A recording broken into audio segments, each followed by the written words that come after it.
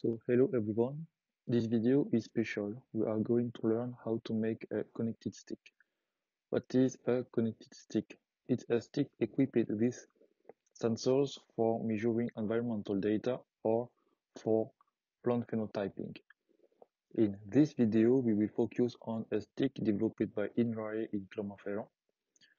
Its unique quality is the ability to adjust the position of the sensors on the stick, configure it locally without wires, and receive data via a wireless connection. That's the concept of the stick. Now let's move on to the practical work. As you can see, the stick consists of a mast, a housing, and sensors. We will first assemble the two housings, then we will put together the parts to form our stick. So, for the first part of the video, we are going to focus on mounting the solar panel, the electronic box, and the camera box. For assembling the solar panel, we attach a support on top.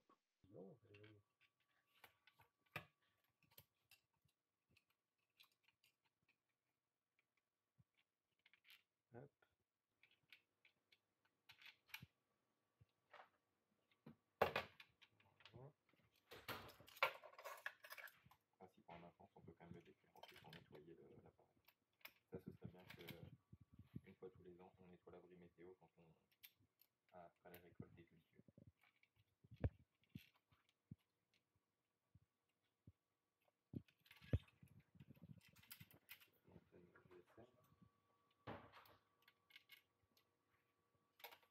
L'antenne GSM, on va devoir. Elle est même pas thermo-rétractable ici, donc ça, ils ont encore plus ça.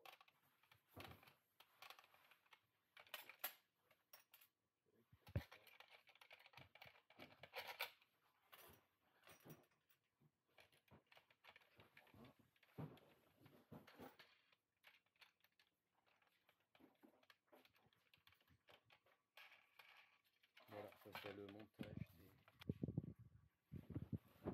Cables were connected to the panels.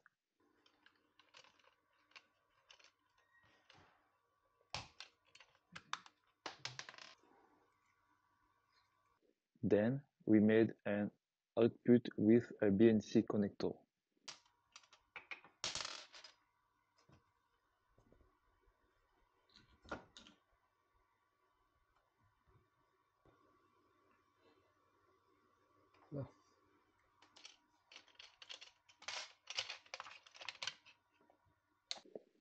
Regarding the electronic box, we started by drilling 5 60.5 mm holes and 1 30.5 mm holes.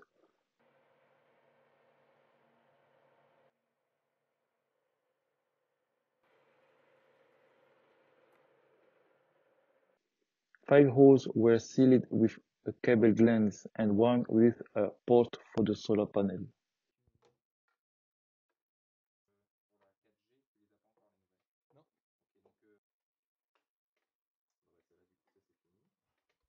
Ah, il nous manque encore ça. Donc on a pris avec des joints plats.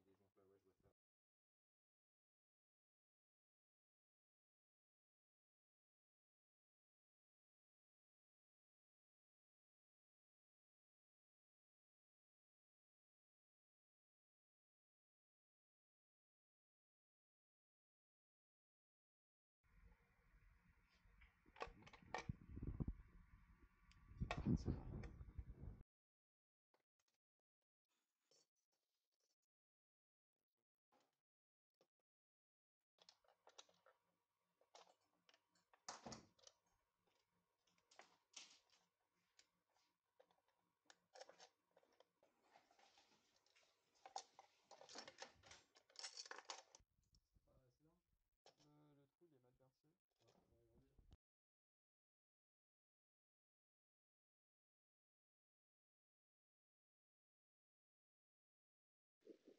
For the electronic, we had a plastic base where a multiplexer was fixed.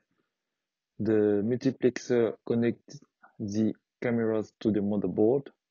We assembled the three electronic boards, I mean Raspberry card, sensor card, and GSM card together and fixed them on the base. The multiplexer and the measurement card were connected to the I2C port of the board. The assembly containing the multispectral and the RGB sensors was attached to the base. The RGB camera and the multiplexer were connected with a white ribbon cable. Then the multiplexer and the measurement card were connected with an orange ribbon cable. Ton connecteur, toi, il a une forme comme ça, là. Ouais. Et la partie noire, elle est toujours à l'opposé du Ah, cuivre. Je développe pas dans le cadre Je fais rien, moi, je fais rien dans le cadre.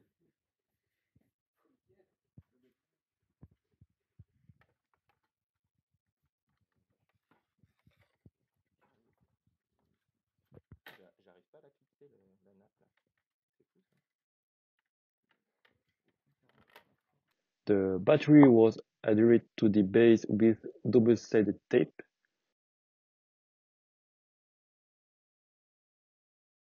The lead and igniter were connected to the spring terminal block.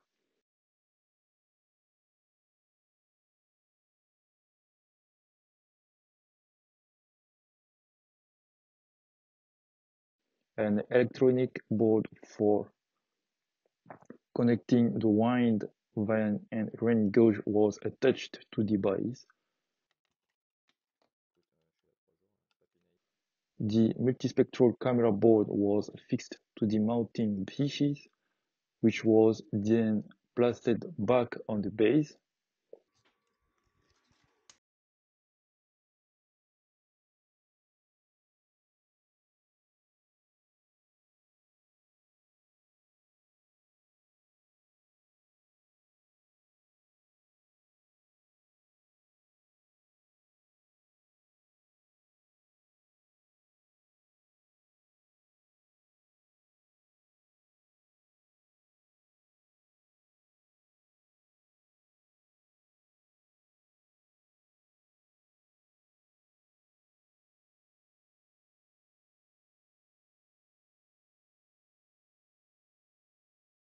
Finally, the solar panel port was connected with a cable to the sensor board on the screw terminal block.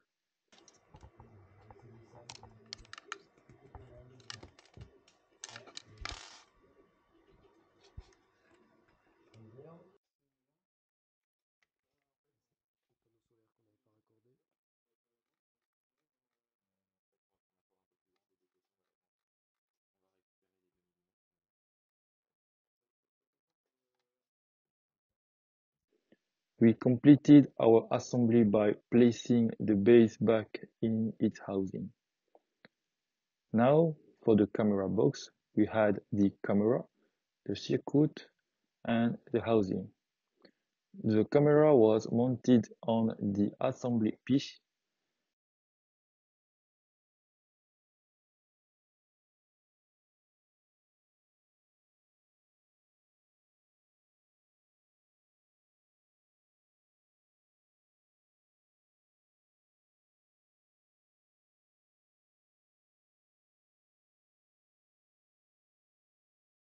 The connection cable was put through the cable gland and connected to the electronic board.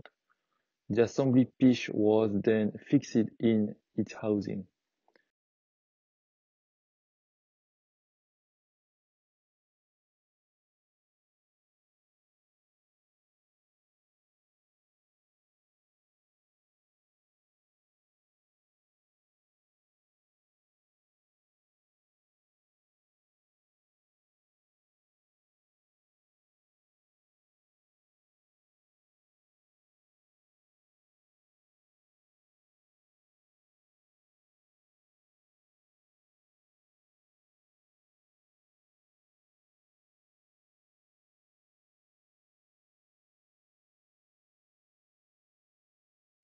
The cable was connected to the electronic box, passed through the cable gland, and connected to the multiplexer.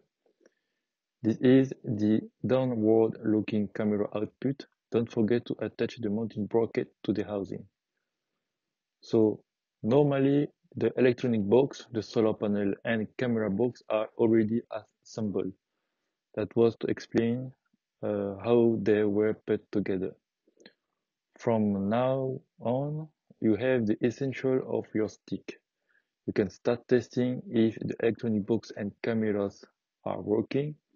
So to do this, we plug the box into an electrical outlet. Turn on the stick and then check an application to see if the camera are working. Voilà.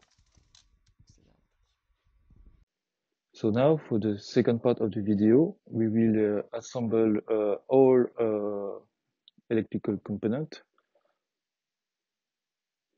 We have our electronic box, camera box, and solar panel. We also have environmental sensors. Then we had to connect the sensors to the box. This simply involves adapting the sensor wires to the board. In this activity, some wiring and soldering are necessary.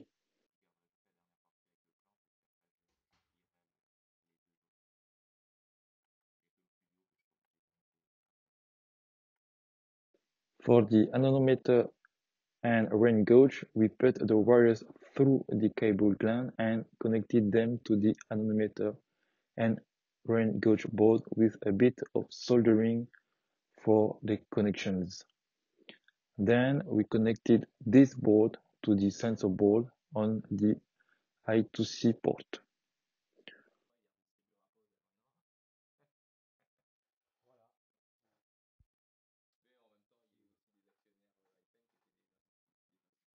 For other sensors, like the PIR sensor, we just plugged the cable into the spring terminal block. So now I present to you our electronic box. So in the end, we have our electronic box with all sensors connected. So now the part is the installation of our stick. It can be installed either indoors or outdoors. All that's left is a base to place your sticks on. Regarding the base, you can either make it yourself or purchase one. The goal is to have it on a stable base and well secure. For example, outdoors where used a screw-in stick that was purchased. Here we inserted a stick using a kind of homemade screwdriver. We inserted it to a depth of 65 centimeters and drilled it trying to be perpendicular to the ground. The aim is to ensure stability for the stick and a parallel position of the camera pole to the ground. Once the hole was dug, we inserted the stick. We installed the environmental sensors, the soil temperature sensors, the watermark sensor, for example.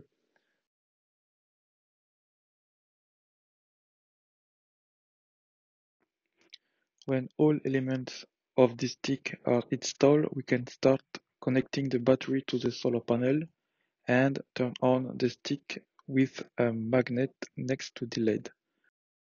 You can close the box and position the box at a 45-degree angle. Now we will configure the stick. To do this, we will use our phone. The configuration is done on a web service accessible on the network of the stick. We connect to the stick network called PKFAC. We enter the stick password.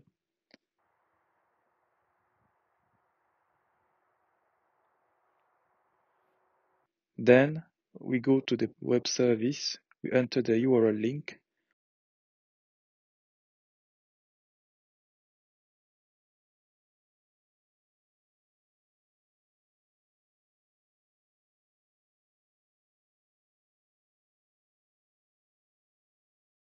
And there we are on the website. The web service offers a live image feed from the two cameras, which help in checking for any connection or camera issues.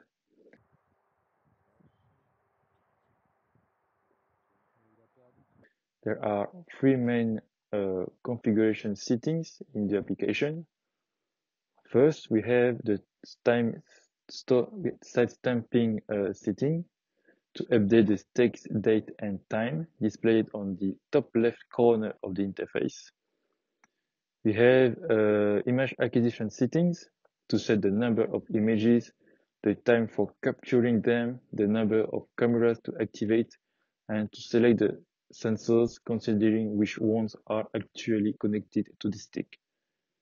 We have a measurement interval, the time period for acquiring environmental data, GPS coordinate, which can be sourced from a phone, and server identity for data import requiring FTPS server setup.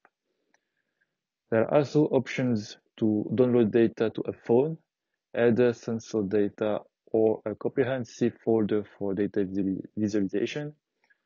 Finally, there are two buttons, validate to save information and start data acquisition while keeping the web service and stick active, and validate and turn off to save settings, start acquisition, and turn off the stick, making the service inaccessible. Here we enter our parameters.